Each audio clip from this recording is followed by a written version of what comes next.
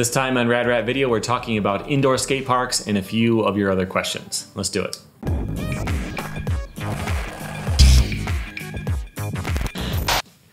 Welcome back to Rad Rat Video, a channel where you can learn new things about skateboarding or at least discuss them here. And on this series, Ask Rad Rat, I answer the questions that you submit through my website, radratvideo.com.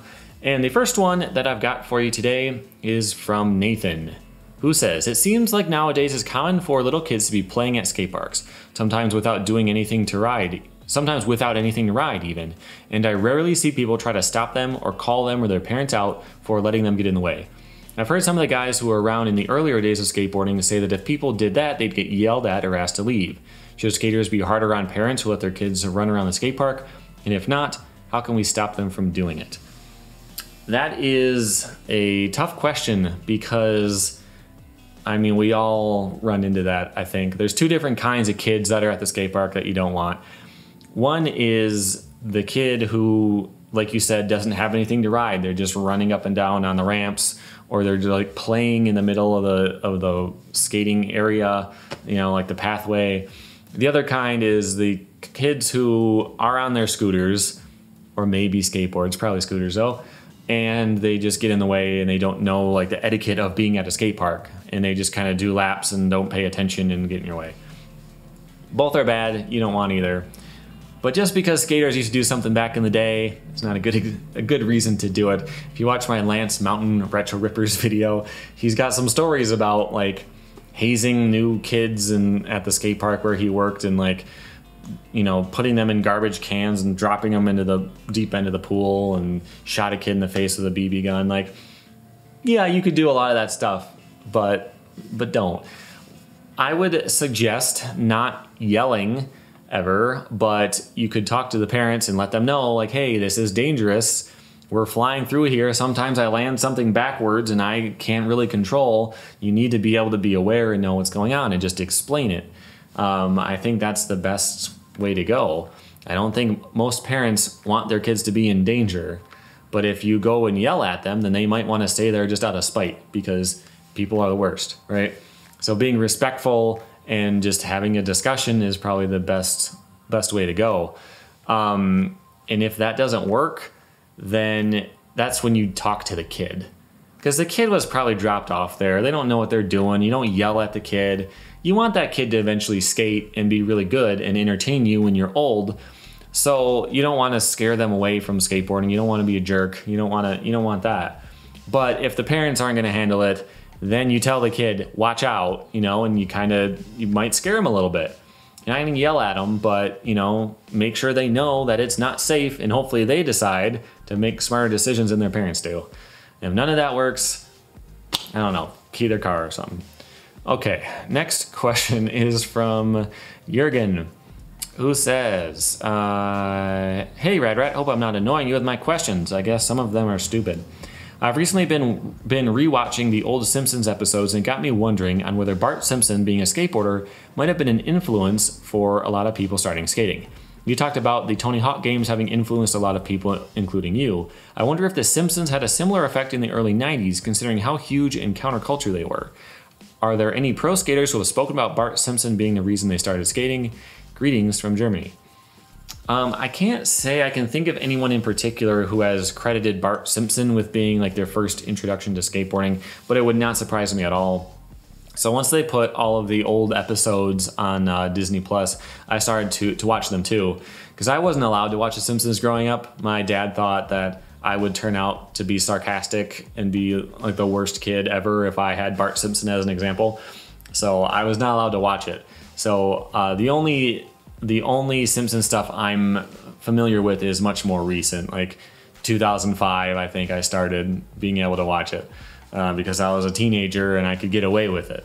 But yeah, if you watch some of that old stuff, there is a lot of actual skateboarding in them. You know, it's not legit as far as the tricks and all that stuff, but it's a plot point more often than it was in the stuff that I was more familiar with. Like, he had a skateboard in the later seasons, but you know, aside from the episode with Tony Hawk in it, it's not really a thing. It's just kind of, he happens to have one. But there's an episode to the first or the second season where Bart wants to impress the kids at school. So he's gonna ollie over the Springfield canyon, and so like there's a perfect like natural stone rolling that he can drop in on, and Homer tries to stop him, but he grabs his skateboard and he ends up on top of it and he's rolling down and he almost clears it, and then he falls down to the bottom, and then helicopter picks him up, and then he slams against the wall the whole time, and then gets in the ambulance, and as the ambulance pulls away he falls out and falls down again.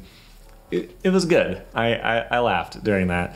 But yeah, like there's a lot of actual skateboarding stuff that happens, and I could see that being an inspiration for a lot of people, if not starting people skating, at least as far as art. Like I've seen Bart Simpsons drawn on grip tape and stuff like that.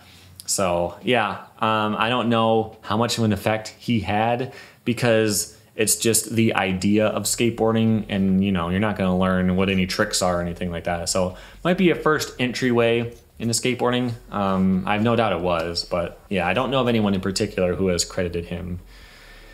The next one is from Garrett. When building a rail to skate, how big do the feet of it have to be? Like, is there a formula for how wide they have to be based on how tall the rail is? Because you don't want them wider than they have to be. Don't want them getting in the way when riding up to the rail. This is something I don't know for sure. If you have rail building experience, put it in the comments, because like if you make professional rails, the feet are under the concrete, like at the skate park or something like that. So you don't have to worry about it. But if you're making one, my recommendation would be to make the feet as wide, both sides together, as wide as it is tall. And that way you can land at a pretty sharp angle and still have support. Like you can land pretty, at an angle and you would hit it. If you land at more of an angle than that, you would start to slide it. So I feel like that would be really, like a real triangle, like an equilateral triangle would be very stable.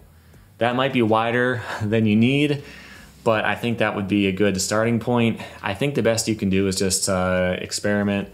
That feels safe. If you do have the option to bury them somehow or bolt it to the ground, have like a really narrow feet, but then bolt them to the ground, that would be a better option. But yeah, I don't know what you're working with.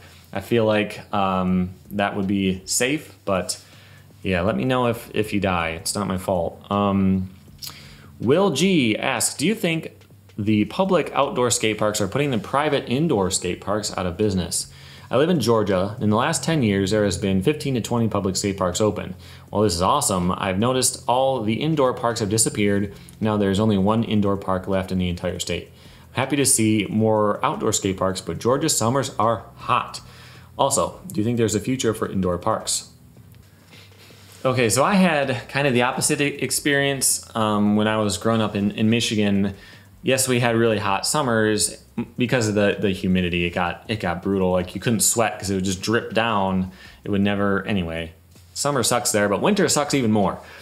And you couldn't skate at all in the public parks because they were all covered in snow. Also, public parks in Michigan don't last very long because the constant freezing and reheating every year, all the cracks start to grow and like the ground breaks up all over the place.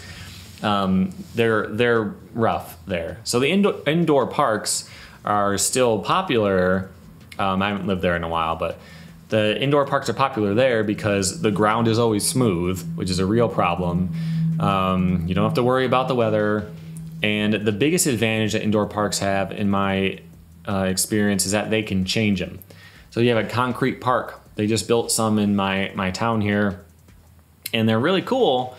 But there's some things I don't like about the layout. It's just really easy to get in each other's way and stuff like that. And too bad.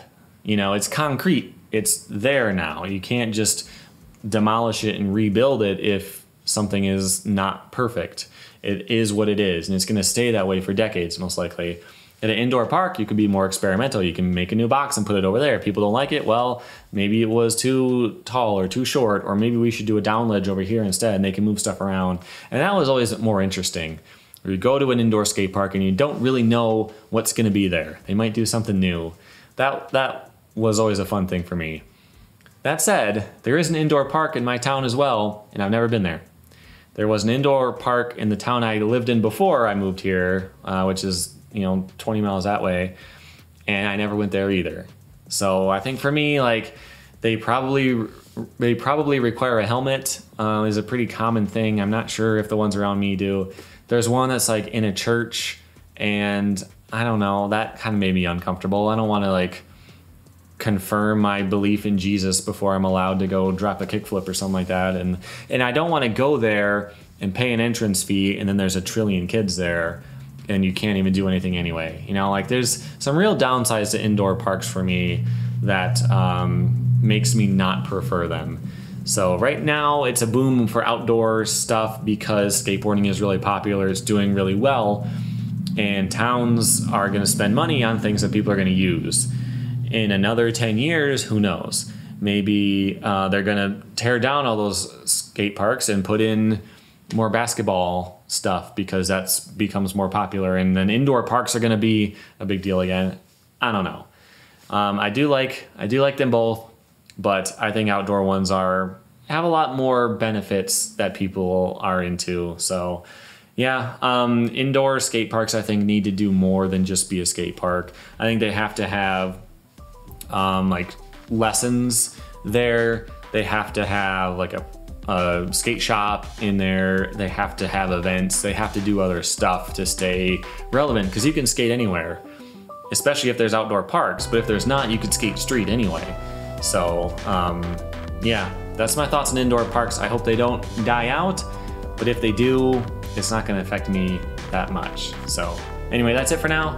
Thanks for watching. If you have questions, go to radratvideo.com and submit them there, and I will see you next time. Thanks for watching.